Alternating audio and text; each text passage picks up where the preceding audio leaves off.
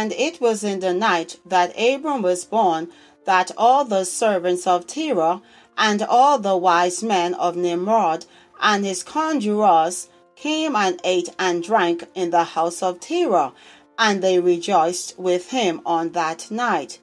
And when all the wise men and conjurors went out from the house of Terah, they lifted up their eyes toward heaven that night to look at the stars. And they saw, and behold, one very large star came from the east and ran in the heavens.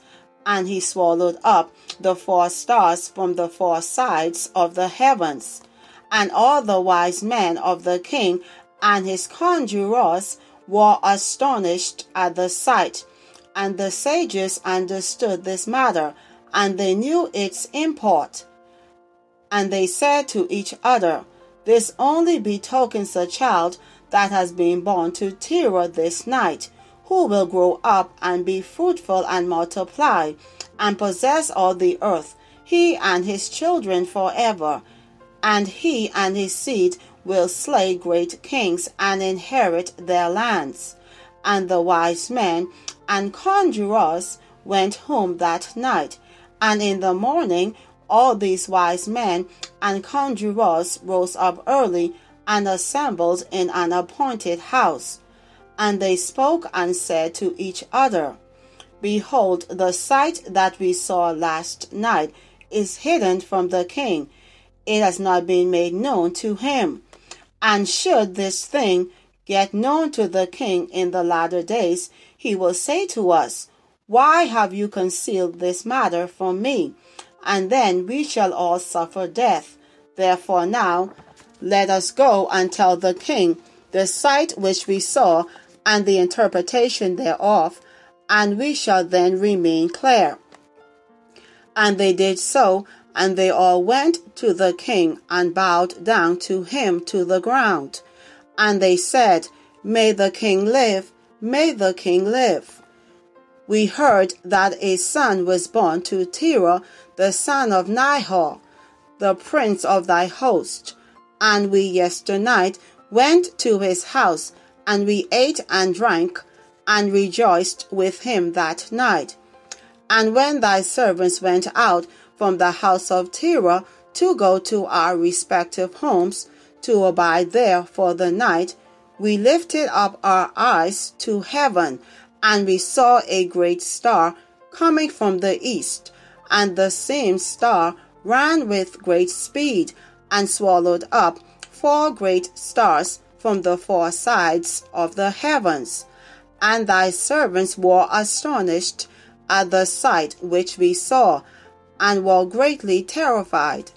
And we made our judgment upon the sight, and knew by our wisdom the proper interpretation thereof, that this thing applies to the child that is born to Terah, who will grow up and multiply greatly, and become powerful, and kill all the kings of the earth, and inherit all their lands, he and his seed forever. And now, our Lord and King, behold, we have truly acquainted thee with what we have seen concerning this child. If it seemeth good to the king to give his father value for this child, we will slay him before he shall grow up and increase in the land, and his evil increase against us, that we and our children perish through his evil.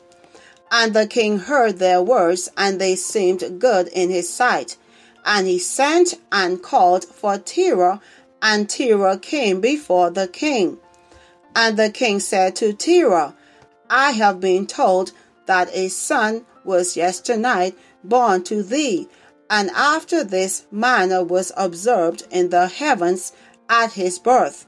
And now therefore give me the child, that we may slay him before his evil springs up against us. And I will give thee for his value thy house full of silver and gold. And Terah answered the king and said to him, My lord and king, I have heard thy words, and thy servant shall do all that his king desireth. But, my lord and king, I will tell thee what happened to me yesternight, that I may see what advice the king will give his servant, and then I will answer the king upon what he has just spoken. And the king said, Speak.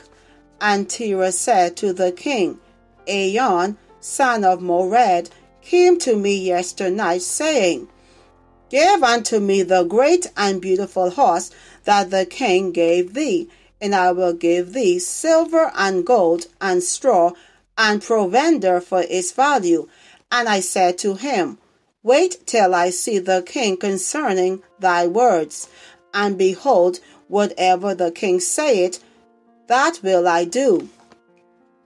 And now, my lord and king, behold, I have made this thing known to thee, and the advice which my king shall give unto his servants, that will I follow. And the king heard the words of Terah, and his anger was kindled, and he considered him in the light of a fool. And the king answered Terah, and he said to him, Art thou so silly, ignorant, or deficient in understanding to do this thing, to give thy beautiful horse for silver and gold, or even for straw and provender?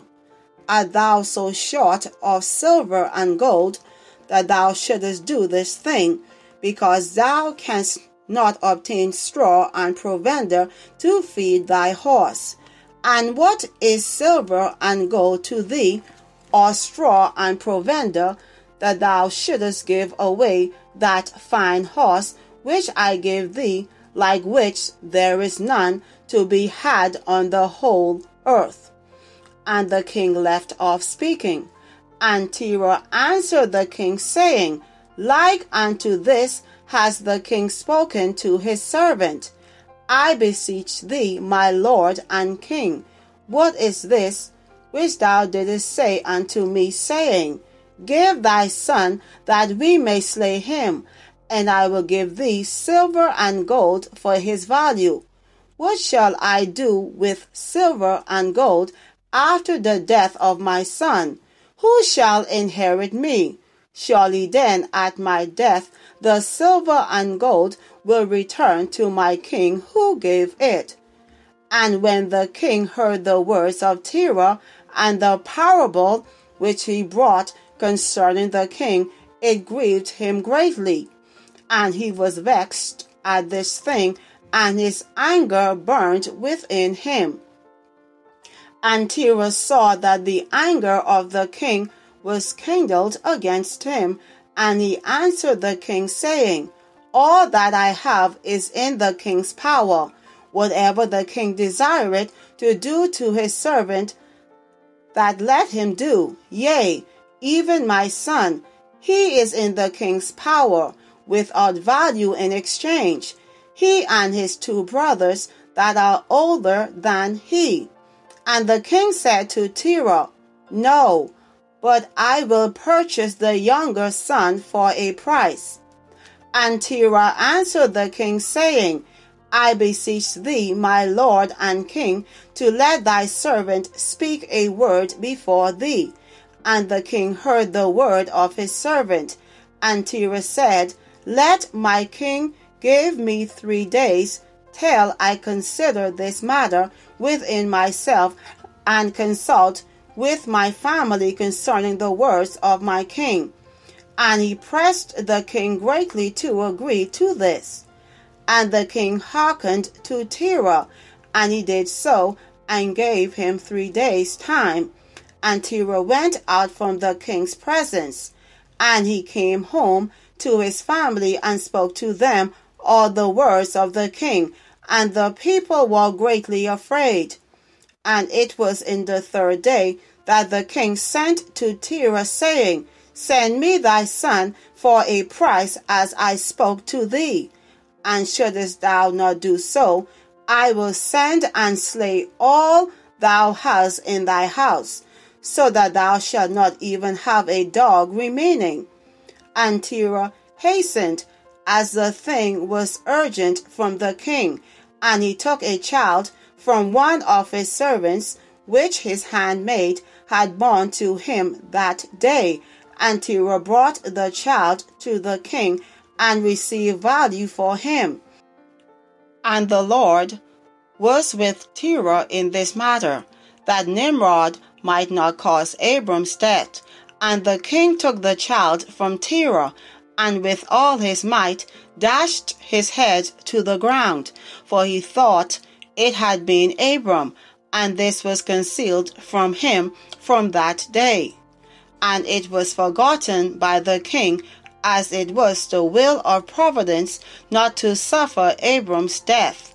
And Terah took Abram his son secretly, together with his mother and nurse, and he concealed them in a cave, and he brought them their provisions monthly. And the Lord was with Abram in the cave, and he grew up. And Abram was in the cave 10 years. And the king and his princes, soothsayers and sages, thought that the king had killed Abram. Thank you for listening. Please subscribe to my channel, Strength Through Christ. Be blessed always.